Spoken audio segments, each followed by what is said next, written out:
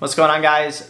So in this video, I just want to real quick cover like a super important topic that I feel is like probably one of the most important things that as an entrepreneur you have to overcome, especially if you don't have any sort of backup plan, especially if you're working full-time and then jumping into it. Like me, I recently just went ahead and I left my full-time W-2 job to pursue my digital marketing company and real estate investing full-time. And with that, there came some surprises, and I want to talk to you guys about it.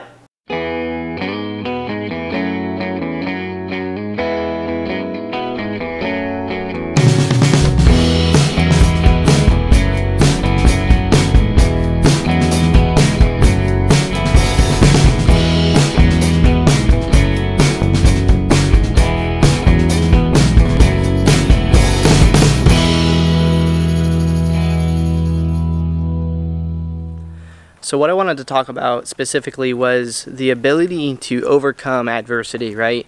In life, when you're an entrepreneur and you have entrepreneurial tendencies and you just feel as though you have more that you have to give, we naturally want to just jump to the next thing, right? We naturally just want to go from one thing to the next because our minds are all over the place. And what ends up happening from that is we never truly get to experience the growth in one thing that we want to. So once that finally happens, especially if you're working full-time in something else, my opinion is to grab onto it and run with it, okay? But let me tell you basically what I experienced by doing that. So I've never fully went off into my entrepreneurial, adventures full time because I was either, enlisted in the Air Force, and with that I never obviously could leave because of my contract. So after I got out, I still needed security because I have a child, I have a wife, and I felt as though, I needed to make sure that obviously they're taken care of, and that's 100% something that as a man, or as a woman, you have to do. You have to take care of, your family. Once I got to the point where I was working my W-2 job and, I was bringing in enough money from my entrepreneurial, businesses, I decided this is my time. I sat down with my supervisor and I decided to jump out. I told her, like, listen, this is what I'm doing. This is what I want to do. Is there a place for me if I ever need to come back? And there is. So I'm fortunate in that respect that I have the ability to go back to my other job if I really had to. Okay, one important thing from that though is if you're gonna have that backup plan, you have to be able to be the person that is not going to use that as a crutch. Okay, pretend that's not there. I like to say the quote, wake up every day like you're at zero. And if you live like that, then you should be able to always wake up with the same amount of drive and the same amount of inspiration as you had the day before, and it can become really difficult, and that's the biggest thing I want to talk about. So like I said, I left my job, and today is probably, I think, the third day that I've officially not had that job. I keep waking up and I feel lost. Okay, I feel like I have all this time now, and before when I had my W-2, I was so used to the grind. I was used to at night, just hustling until 2 o'clock in the morning and just kind of working so hard to get to where I needed to be, because what was I trying to get to? I was trying to get to that place where I felt confident enough to leave my W-2 position. And now that I've left and I have all this time in front of me, I just don't know what to do with it. So I've had this obstacle, and that's kind of the intent of my channel, is to show you, and trying to relate to you guys in these experiences that I'm having with both the growth of my digital marketing company and my real estate company as well. And I find myself repeating the same tasks over and over, never fully completing one and moving on to the next. So I guess, the biggest thing I want to express through this video is just, if you're going to, leave, or you're going to try and do your entrepreneurship full time, the biggest thing that I would recommend, that I'm trying to figure out and that I'm learning, is that you need to be able to hold yourself accountable, number one, which I obviously did before, or my business wouldn't have got where it got. But at the same time, it's almost like a feeling that you can't express, almost like the feeling of, knowing that you have more to give, right? And it's hard to explain. It truly is hard to put into words, that expression of, what I'm trying to tell you. But in the end, what it boils down to is just keep hustling. Time is a subjective thing, okay? A lot of people say, I don't have time. Okay, there's no such thing as time, first of all. I mean, obviously there is time, but there's no such thing as like prioritizing. There's time management, and as someone who's, working on your entrepreneurial, journey full time, you have to be able to prioritize the right things at the right time. So my biggest recommendation is to write everything down that you need to complete. Okay, write down your your objectives through the day, and work on them. Okay, there's things that I've realized that I've let slide because of other things that I consider a priority, when really they need to get done.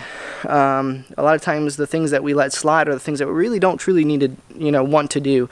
And what you have to learn is that it doesn't matter if you want to do it or not. Sometimes things just need to get done. And as entrepreneurs, we love to do the tasks, right? We love to be the person that's doing those things. That's why we built a business around that thing. But the business also has to grow, and you have to be able to put yourself in the shoes of a business manager sometimes, over top of, someone who's actually inside the business. So just something I wanted to tell you guys real quick. More to follow soon.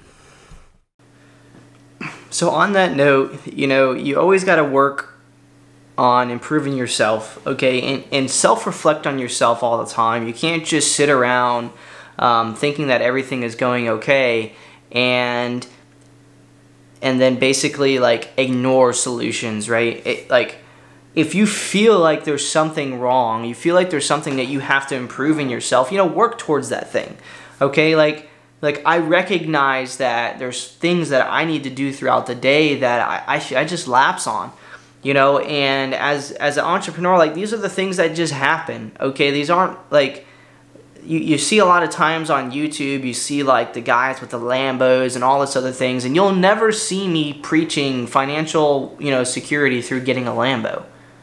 Like I will never tell you to go out and buy a Lambo unless, here's a really awesome quote. Like, so I live by the water, right? And I really like this quote. My buddy told me he heard from one of the guys on the water that owns a yacht, and he worked on a boat dock. And this guy with the yacht said, "Hey man, you want to come out and go out on a fishing trip with me?" And my buddy said, "Of course I want to. How much money do you want? I'll pitch in towards gas." And the guy's like, "No. Don't worry about it." And my buddy's like, "Well, I feel like, that's a lot of money." And this man says, if I couldn't afford the gas for this boat, then I shouldn't have it.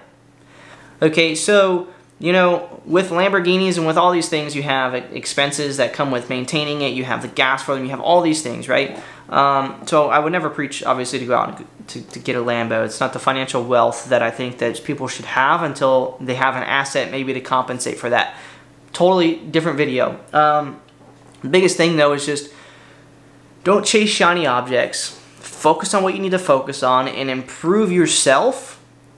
Okay, and always do self-reflection and trying to become a better entrepreneur. There's your business, okay, but then there's you. And in many fashions, you are your business. Okay, so if you're not the best you, your business will never be the best that it can be because you're not able to operate in the way that it needs to. So, some things about me, I should be able to wake up better, but what I do instead of, waking up better is I hustle really hard through the hours that I am awake. I focus on the things that I need to focus on. Things slip by, I accidentally let things slide, and I don't try and harp on those. I don't think about those in a way that, you know, is negative, because if you start thinking about them in a negative way, then it just eats at you more. Just find a solution to better help yourself, you know, be more proactive, okay? You know, put systems in place. Recognize that you are nothing but a machine, okay, with a brain, and just like a robot that's programmed to go, you know, and stick a bolt, you know, in a car frame, you know, repetitively over and over and over, you're no different, and you are the habits that you create. So if you're waking up, you know, in my case, if I wake up at the same time every single morning, if I stay up until 2 o'clock and my body, you know, won't wake up, no matter how many alarms I set and how hard I tell myself I need to wake up at this time, and it doesn't happen, it's not because I can't do it. It's because I've trained myself to be that way. And breaking habits is one of the hardest things to do, as any, you know, person with an an addiction will tell you. You know, a lot of times the biggest thing, like you always hear in these, you know, sit around with each other and powwow, you know, type things, is once you can admit that you have a problem, it's a lot easier to fix it. So put a solution, put a process in place to help you through that. If it's something that's important and you keep dropping a ball on it, maybe you should look into having somebody else take care of that for you, because clearly it's just something you don't enjoy doing. And if you don't enjoy doing it, you shouldn't be doing it. You should find something else. Don't create a business because of the wealth or something that might be associated with it. Create a business because it's something that you love to do and you love the outcome of it. So that's about all I have. I don't want to, you know, create this huge rant video, but, you know, hopefully that helps somebody. If you have any questions about how you can improve yourself, improve the way that you think about things, there's some books I would really recommend reading. The Art of Not Giving a Fuck is one of them. Let's see, I have a couple sitting here that I've read. I don't have my glasses on. The Subtle Art of Not Giving a Fuck, Unfuck Yourself, the Go Giver series. I mean, I could keep recommending books all day. My very first recommendation, though, is just to sit down and write down. You know, I do it on my blackboard all the time. Write down the things you got going on, and write down the things that you need to improve, and figure out where do you fit. Where do you fit in this bubble that you call your world, right? Not the whole thing. Who cares what the other entrepreneurs are doing down the street? Figure out your bubble and hustle it, and turn that freaking bubble into a damn rock, okay? That's all I got for you guys. Keep hustling on. If you're still listening to this video after this rant, you know, I'd love for you to hit the subscribe button, hit that like button if this, you know, if this content has helped you at all and help your mindset, and just learn the mindset of an entrepreneur. It's not like it shows, you know, on the TVs. There is dark times, okay, and there is a lot of mental strength that goes into it. And the biggest thing to conquer that is to surround yourself with 5 people that truly care about you and are also going through the same problems. Throw your thoughts to each other. Comment below and ask me. We'll get on the phone and we'll talk about it. So, thanks, guys. Talk to you soon.